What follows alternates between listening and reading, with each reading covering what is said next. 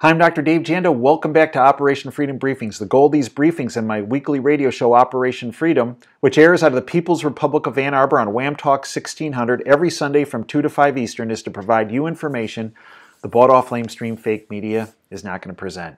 You can follow our efforts. You can follow the information we present on a number of different platforms. This is the only approved YouTube channel for my original content. In addition, we also have the DaveJanda.com platform. Now, on that platform, you can listen live to our radio show, 2 to 5 Eastern every Sunday, by hitting the Listen Live button in the upper right-hand corner. It's free. We're there 2 to 5 Eastern, but we're also available 24/7 at DaveJanda.com with our content. Now, we have free public information on our site at DaveJanda.com. We also have the subscription service, 30 cents a day, about $9 a month. You can sign up for a month and get rid of it, but we have extra content, extra shows. Our WTF Geopolitical show, where I bring information from sources I've developed over the past 30 years to the forefront, information you're not going to see on the bought-off lamestream fake media. We also have our Insider Insight interview series. We recently had Charles Woods on our site with a great interview. Charles is the father of fallen Benghazi hero Ty Woods. And again, information you're not going to get from the fake media. We have a portion of that interview on this channel, on our Operation Freedom channel, for you to watch. I want to tackle the government shutdown, border security, and the border wall. A lot has happened this past week. A couple things. I believe the government shutdown that was instituted, lasted 35 days, was for a number of reasons. It was a multifactorial approach that I believe were the goals and the objectives. I believe from the globalist side, if you will, from the Pelosi's and the Schumers, and if Paul Ryan was still in Congress, he would have been in that bandwagon also. Their goal was try to pin this on President Trump and make him look like an ineffectual president and someone who could be pushed around. I believe the goals on President Trump's side were to enhance border security. Plain and simple. He also, I believe, wanted to present information to the American public and bludgeon the American public with the facts that border security is absolutely essential to the safety and security of every American citizen. That border security that entails a border wall, as well as other technological programs that can be implemented. We want to decrease the drug trafficking, decrease the human trafficking, and we want to decrease the criminal activity. The president, on a daily basis, presented a tremendous amount of data and information about the financial costs of a that's a border, but also the human costs, the tragic costs of death and destruction that occur. I believe his goals were to present this information on a repetitive basis. Look, if you don't have to like Donald Trump, you can despise Donald Trump. The bottom line is you have to recognize that Donald Trump is a phenomenal marketer. He's phenomenal. There's no denying it. And Donald Trump knows that when you are marketing, networking something to the public, you don't just hit it once, you don't hit it twice, you don't hit it 10 times, you hit it 1,000 times. And that's what he did over those 35 days. Friends of our family have come to us in the past couple weeks and say, you know, a lot of folks we hang with who despise Trump are 100% behind him on this border security issue. They don't particularly like supporting him, but they support him. It's all about safety and security and the future of our country, having a strong, solid border. But remember, it's the opposite goal of the globalists. Just look at what they've done in Europe. Part of the globalist playbook is a destruction of sovereign entities, destruction of borders, so they can create their whatever they want, their new world order, their one world government, whatever. It's all about control to them. You know, This past Sunday on Operation Freedom, I had Mike Cutler on. Mike is a brilliant technician when it comes to border security. He worked for the INS for 30 years. And what Mike said is, look, all these folks saying, well, we can have drones and we can have this technological advancement. He says, that's true. He goes, I want you to think of that as being a really high-end, fancy security system for your home. But I want you to think of the border walls being your front door. He goes, you can have the most unbelievably sophisticated, high-tech security system in your home and around your home. But if the door is off its hinges and wide open, how secure is your home? That door is the wall. And I think the president, drilling that home over 35 days and making his point, was incredibly important for the future of our country. I also believe he used it to define his opposition. I mean, let's face it. Did you ever hear Pelosi or Schumer or anybody talking about what they were going to do to decrease the drug trafficking, the human trafficking, and the criminal activity coming across the border? I didn't. All I heard was Trump bad, Trump wall, Orange man bad. I didn't hear a plan of theirs, other than, well, let's have some drones. Okay, but we got to listen to the guy who's had 30 years in the boat on this, Cutler. It's not enough. And listen to the people currently working at the border. They say drones are not enough. We need a physical barrier. We need a front door on its hinges.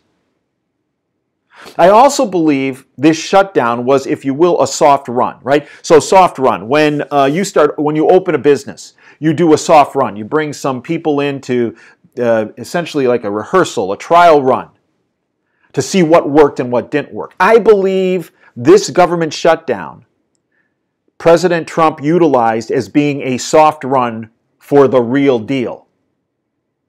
There are people out there saying when President Trump reopened government, that this past Friday, that was a cave-in.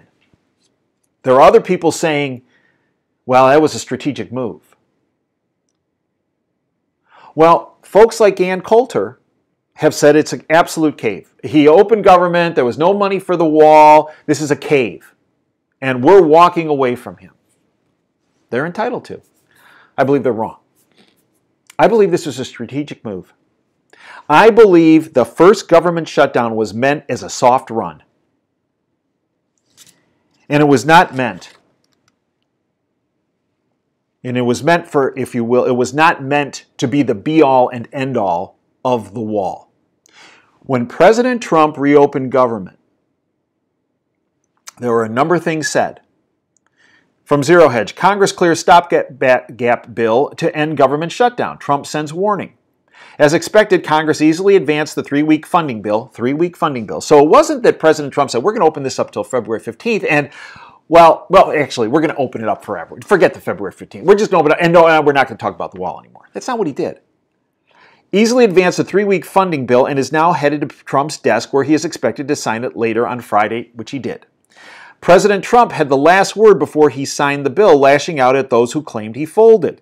So whether it's Ann Coulter or Nancy Pelosi, we suspect somebody got up Trump's nose, and we suspect that in 3 weeks, he will not quickly forget it, and I agree with that.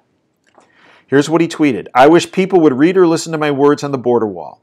This was in no way a concession. It was taking care of millions of people who were getting badly hurt by the shutdown with the understanding that in 21 days, if no deal is done, it's off to the races. You see, he defined his opposition in those 35 days. Pelosi and Schumer came out and said, reopen the government because that's the only way we're going to negotiate. And they blew off all these meetings with Trump. They never showed up. Actually, they were hanging out in Puerto Rico, partying hard, with the babes in the bikinis on right? Yeah, you saw the pictures. So they defined themselves. We're not going to negotiate with you unless you open government. Okay?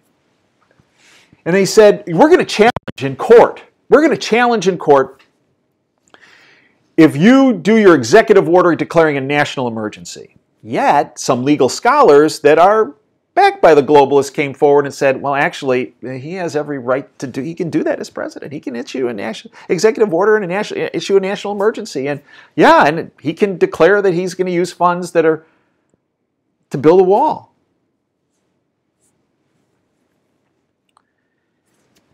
He defined his opposition. So now that he opens it up, what's happening? Nancy Pelosi says, no State of the Union, although I told you if the government was open, we would have it. Well, she already reneged on that. And were there any meetings over the weekend? Not that I'm aware of, with the White House. So he opened it to show, well, they put their markers in the ground. They're going to negotiate with me. State of the Union's going to happen. Everything. None of that's been happening. He defined his opposition. But also that 35-day government shutdown was a soft run on other programs that potentially could be implemented. By the way, Paul Sperry, great investigative journalist, has come out and said Coulter is incorrect that Trump hasn't started the wall. In fact, Trump's Department of Homeland Security has been constructing a 30-foot high steel wall spanning 20 miles just west of El Paso with solid 5-foot wide steel plate at the top and thick steel posts driven into massive 5-foot deep and 4-foot wide concrete footings. Right.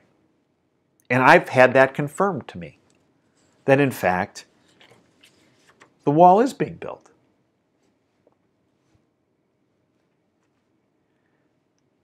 In addition, during the 35 days, you started to hear something about a reduction in force protocol being instituted.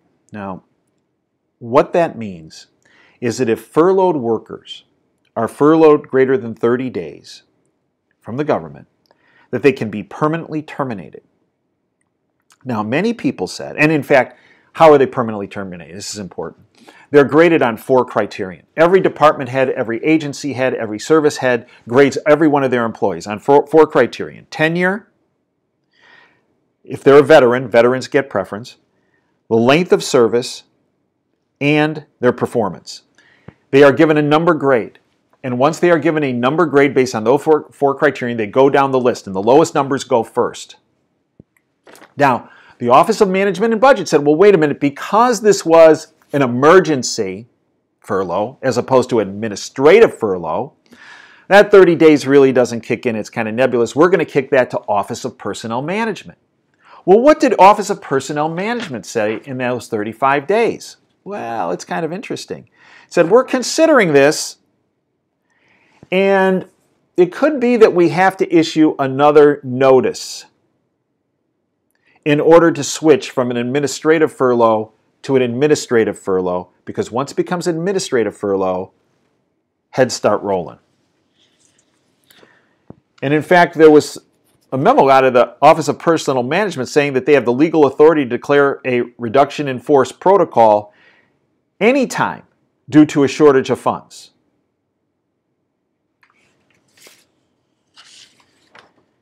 And then the Office of Personnel Management and the Office of Management and Budget said, well, we need to have reorganization plans in place prior to institution of this reduction in force. Well, lest you think the President hadn't already thought of that, I take you to Executive Order 13781, dated March 13th, 2017. What's it entitled, Dave? Comprehensive Plan for Reorganizing the Executive Branch. By the authority vested in me as President by the Constitution and laws of the United States of America, it is hereby ordered as follows. Section 1, Purpose. This order is intended to improve the efficiency, effectiveness, and accountability of the executive branch by directing the Director of Office of Management and Budget to propose a plan to reorganize governmental functions and eliminate unnecessary agencies, components of agencies, and agency programs. Section 2, Proposed Plan to improve the efficiency, effectiveness, and accountability of federal agencies, including, as appropriate, to eliminate or reorganize unnecessary or redundant federal agencies. Within 180 days of this order, the head of each agency shall submit to the director a proposed plan to reorganize the agency, if appropriate, in order to improve the efficiency, effectiveness, and accountability of that agency. You see, as of March 13th, 2017, and 6 months after that, September 13th, 2017, the reorganization plan has already been in place. In addition, during the 35 days, something that the fake media never reported on is the Office of Personnel Management issued a warning on absence without leave, AWOL, during the shutdown. Now look, in this soft run, I believe the president wanted to see where are we most vulnerable with government agencies not opening. What they had come to find out was one of the agencies that people became very concerned about, and rightfully so, was the TSA, about security, in particular at airports, at ports of entry. Well, of note, the Office of Personnel Management noted that and put on the books during this 35 days, at the end of the 35 days, the Office of Personnel Management gave a warning regarding exempted federal employees failing to report to work during a shutdown. If an exempted employee fails to report to work when required to support exempted activities, he or she will be considered absent without leave, AWOL. Quote, if an employee is exempted from furlough and therefore required to work during the shutdown yet has failed to do so, he or she would be considered AWOL during the period of work of any such unauthorized absence. The agency may use its discretion based on the facts and circumstances of the employee's situation to apply appropriate consequences based on the AWOL status. In other words, employees that were AWOL during this government shutdown are now aware that if they do it again, when a government shutdown occurs, they're done. This was part of the if you will, the trial run, because I believe that's what that first government shutdown was. If the globalists don't come and negotiate with Trump, if there isn't money for the wall come February 15th, I believe the president will shut down the government. And this time, all the moving parts are in place. The reduction in force protocols are set. The executive order has been set with the reorganization plan. It's been there since September of 2017. The AWO status is set. The Office of Personnel Management is set. The agency heads, the service heads have all had their trial run on the reduction in force protocol and giving number grades to all their employees. It's set. And also, what has come to the forefront is the vulnerable area of the TSA. Are you aware that there are 21 airports in the United States that have private contractors overseeing security, not the TSA? Example, San Francisco International Airport has private contractors. Did they have a work stoppage? Did they have people not showing up? No. This actually was written by Sam Harnett, actually in 2016. The pros and cons of privatizing airport security. The security at San Francisco International Airport looks like it does at any other airport in the country. There are little gray tubs in the rollers, the ticket checkers, the body scanners, but there's one hard to detect difference. The people working there are employed by a private contractor instead of the federal government. San Francisco International is one of 21 airports with privatized security. So, a number of other airports are now starting to look at that model. But here's the deal with privatized security. The TSA is still in charge. It picks and manages the contractor that then has to follow TSA protocols. This from Brian Sprenger, director of Bozeman Yellowstone International Airport in Montana. Privatizing is not about escaping the TSA, but managing labor. Contractors provide a more flexible workforce for their airport, and on top of that, it's easier to show people the door, he said. Quote, if employees are not performing, they can be dealt with and dealt with appropriately, better or more effectively on a contract side than a government side, end quote. That being Brian Springer. Bottom line is this government shutdown was a trial run. It set in place many protocols. It actually educated government employees. Now, wait a minute. If you're going to be AWOL and just not show up, well, guess what? Your head's on the block. It allowed agency heads and service heads to set their reduction in force protocols. And I believe it sent a strong message to the globalists by Trump. I'm getting this done. We'll know more February 15th. If the globalists don't come to the table, I believe Donald Trump will shut the government down. If they don't come to the table, and if there's no negotiation, and if he backs off on the wall, then Ann Coulter is right. He did cave. But ultimately, I don't know of Donald Trump in his life who has caved. I believe this is a strategic and negotiating move. I hope you'll join us at DaveJanda.com. We're there 24/7 for you on the free side, the public side, and also the subscription side. 30 cents a day, $9 a month. I hope you join us. Please join us every Sunday for our live radio show, 2 to 5 Eastern. Stream it live, DaveJanda.com, upper right-hand corner. Just hit the listen button and we're there for you. As we sign off every segment, thank you for joining me. Thank you for your time. Dream big and dare to fail.